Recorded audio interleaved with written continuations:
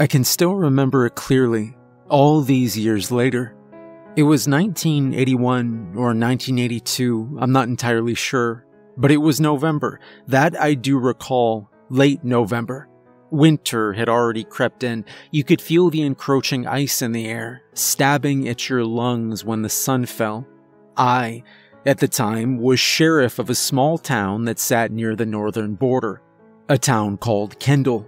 I started there around 69 and became sheriff in 73, but that's beside the point. I'm retired now, been for a number of years, and often I get asked by friends or even my grandchildren to hear stories from those days, of which I had plenty. What's the craziest thing you ever did as a cop?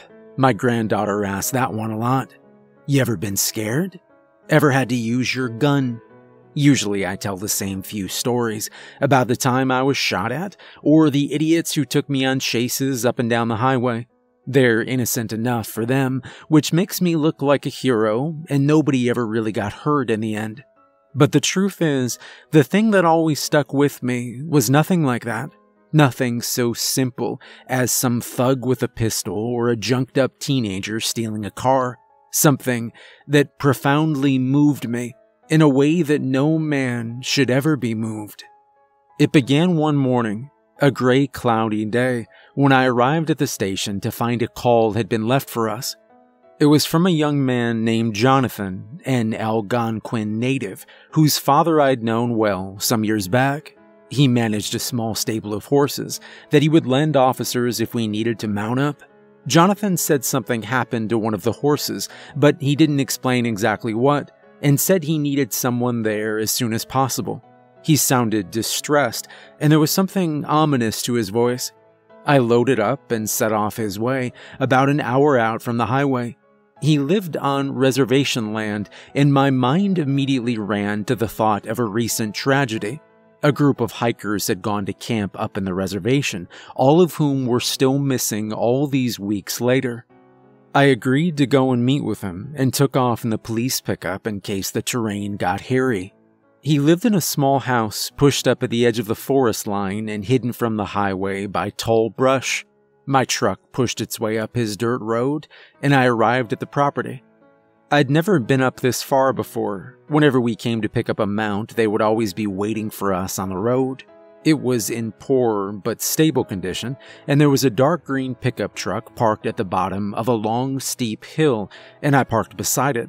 I could see the stables for the horses behind the home, but no signs of the horses themselves. It was a hand-built cabin, with modern amenities presumably installed by the man's father years ago. I remember the old man well. He was quiet and spiritual, a man of tradition, always showed respect to those around him, and never started any trouble. He died some years back, and I knew the boy took it hard. In fact, I believe the last time I saw him was at the man's funeral. He'd be grown now, I thought, as I climbed the slope. I was near heaving by the time I walked up to the rickety steps of the cabin. I rapped on the old cabin door. There was no answer.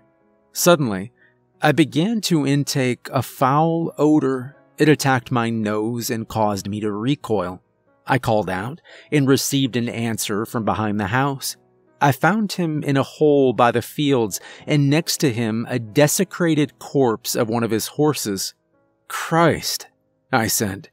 "What the hell went on here?" "I found him like this, out by the forest. I don't know what happened." I didn't know the boy well, but I could sense an edge to his voice, as if he'd been up for days. He took pieces of the horse and drug them to the hole and began to fill it. I grabbed a shovel and helped, saying nothing all the while. It looked to be some kind of bear that got a hold of the poor animal, but he didn't seem to think so. "There's something in these woods, Sheriff. Something out there watching the property." He spoke as if he'd been waiting a long time to tell this story. "I began to notice it a few weeks ago. I saw it standing still amongst the cedars." "It?" I interrupted. "What is it? Some kind of bear?" No, nothing like that. There's a spirit out there. I've seen it." I wasn't a believer of the stories and myths that the natives often spoke of, but the look and sound of the young man was deeply concerning. "Is everything all right, son? You look pale and sick. You need to sit down for a while." He didn't listen, and so I asked him where and when he found the horse. "After I began to feel its presence, I stopped letting the horses free in the fields. I didn't want them anywhere near those trees. But he escaped in the middle of the night, and I woke to him screaming. I heard his pained cries echo in the darkness, and I heard something behind it, some unholy rasp, unlike the sound of any bear or predator in these woods." His wide-eyed expression added discomfort to an already off-putting story. "I refused to go out in that darkness with that thing, and I waited until sunrise to go check its body, and I found it there in pieces across the lawn, bite marks all over it." He continued to tell me about the things he'd seen. He described the weather growing cold, much colder than it already was, and he told me of the sight of something that resembled a tall man sitting just out of view in the trees. How it would never move into the light, and its inhuman cries that would call to him. They sounded like the ravings of a madman. Perhaps the isolation he had was getting to him. Perhaps he was using, and in the middle of a bad binge, anything I could think of to rationalize the situation. The mutilated horse was a different story, a very real concern. Writing it off as a bear mauling would be easy, but I never knew one that would kill and leave the prey to rot in mangled pieces like this. It simply didn't match their behavior. He stopped talking suddenly, jerking his head back and looking to the tree line as if he heard something, but there was no sign or sight to accompany the action. I asked him if he'd gotten sleep lately, and he admitted it had been some time since he could rest for more than a couple hours. I grabbed the shaking man by his shoulder and led him to his door. "You should try and get some sleep tonight, son," I said. "Go into a hotel in town. It would do wonders." I can't leave my horses unattended with that thing out there." I offered instead a helping hand. I told him I would come back before the sunset and stay with him overnight so he could rest his eyes as I watched over his stable. He and his father had been longtime friends to us, and I figured it was the least I could do. Some sleep would serve him well. He thought for some time before accepting the offer, perhaps only because he saw little other choice. I shook his hand and directed him inside. Told him to sit tight and relax for the day, and to call immediately if anything felt off again. So I set off back into my truck and headed on down to the station. I told my secretary about what I'd be doing, and I got a shotgun. I didn't believe any monster stories, but anything capable of doing that to a horse could do worse to a man, and I decided not to take any chances. Before night began to fall, I went home and told the family what I'd be doing. My wife immediately didn't take a liking to any of it. She begged me not to go, and the children looked at me terrified, as they'd been eavesdropping on the whole conversation. Convincing them took longer than I thought, and the sun was already mid-set by the time I could finally head out. I got to the reservation as the last of the gray faded and began to exchange for a pitch darkness.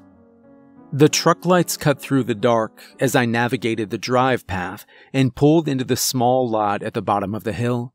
I felt something was wrong immediately. Jonathan's truck was nowhere to be found.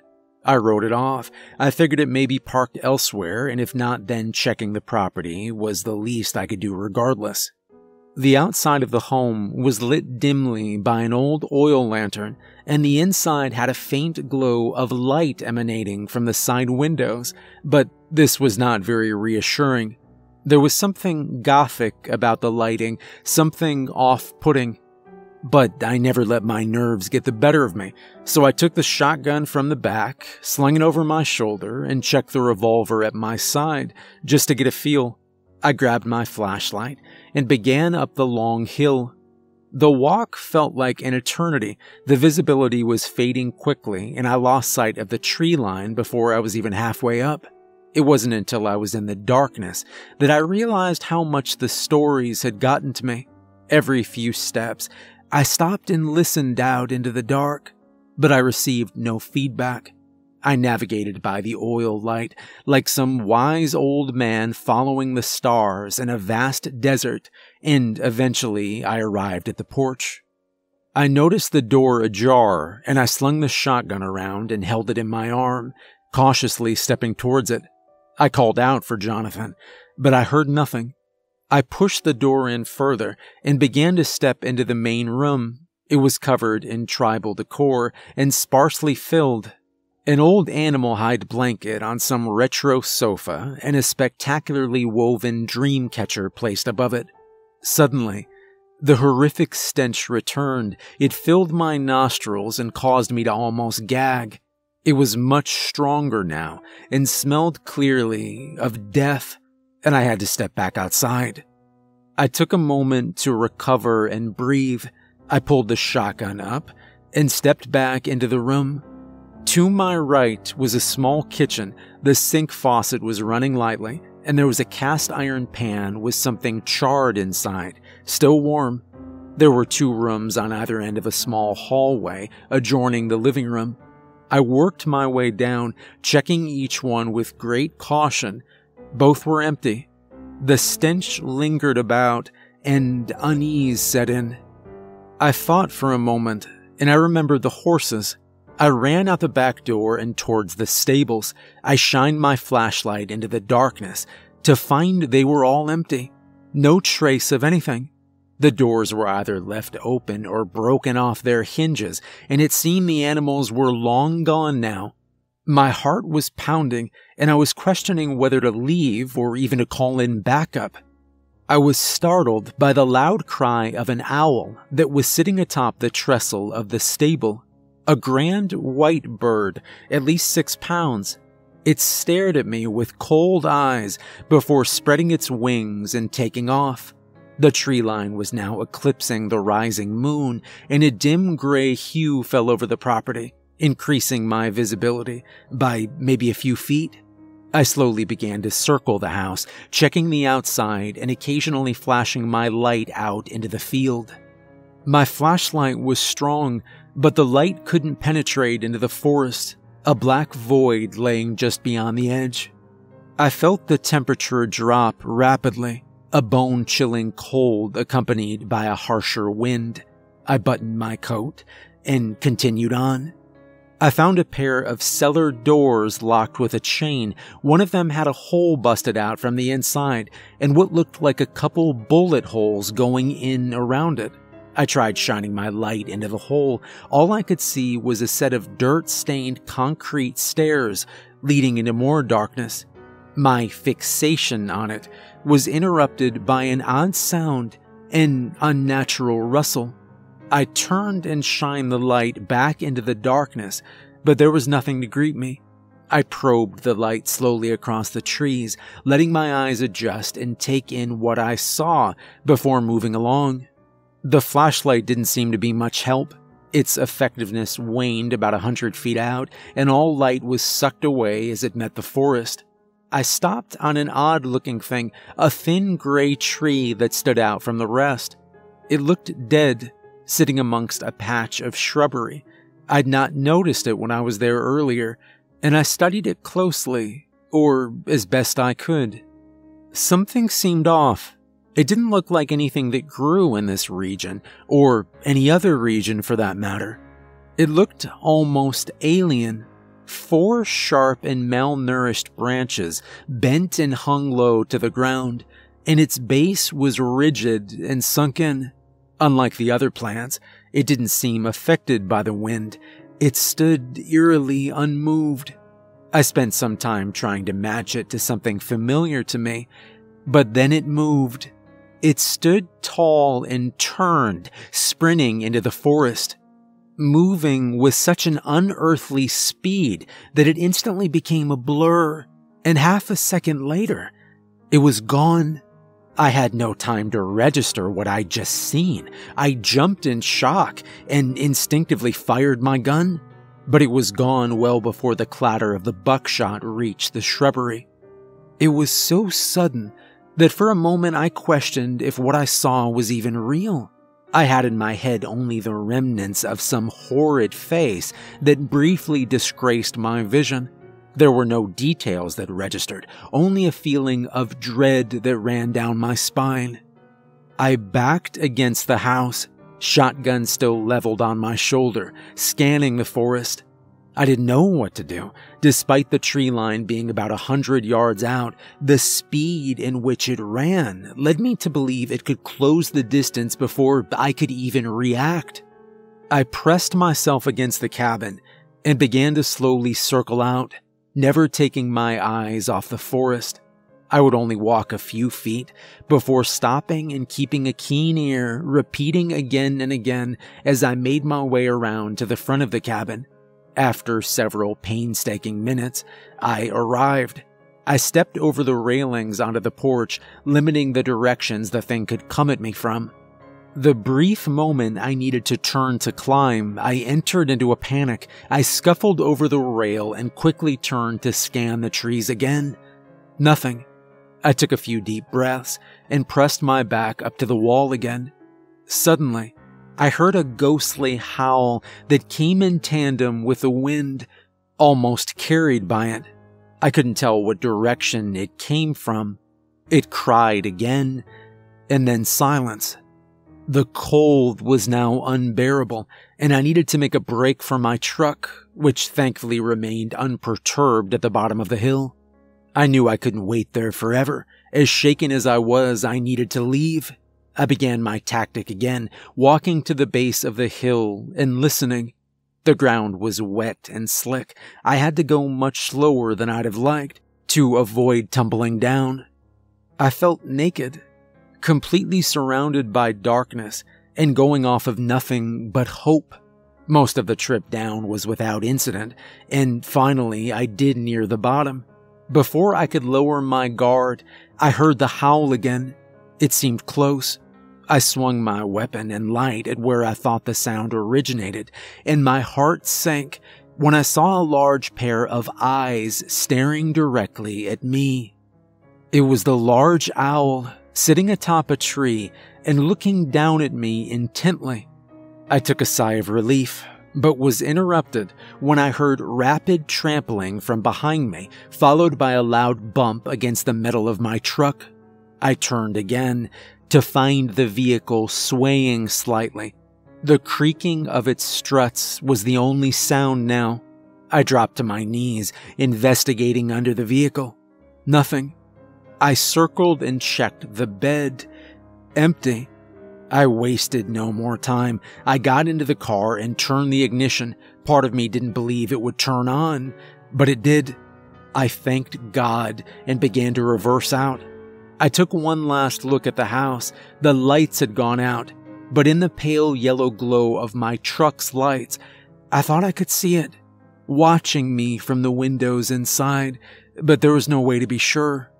My adrenaline wouldn't let me linger any longer, and I drove off as fast as I could out onto the highway and towards home. The scene was something that would never leave my mind. But as unreal and haunting as the night was, the discoveries made the next day have stuck with me far longer. I kept what I saw to myself. Part of me didn't even believe it, so I knew there'd be little luck in explaining it to others. I simply said Jonathan and his horses were nowhere to be found. John's green truck was found on the side of the highway, about 10 miles south. It careened off into a ditch and totaled. There was dried blood on the dash, and a stained Bowie knife sat in the grass. Various articles of clothing were on the ground, and 2 sets of tracks led into the forest, one of them barefoot. This had been enough to acquire a search warrant of Jonathan's property, so I, along with my deputies, went to investigate the property that afternoon. The house was untouched. Nothing misplaced or unusual since the previous night. I made an effort to separate myself from the others for a moment, searching the grass to grab and pocket the shell that I'd fired. My priority was to check those cellar doors, and after cutting the chain and walking down, I found the source of that awful stench. Scattered remains of bone with human teeth marks riddled all over them. Blood-stained chains and cuffs nailed to the wall. My mind immediately jumped to the thought of the missing hikers, and my fears rang true as the only DNA that could be extracted matched with that of Sally Miller, one of the women who disappeared. It was by far the most wretched thing I'd ever encountered in my work, and it's not one that anyone at the station likes to speak of. Jonathan was never found.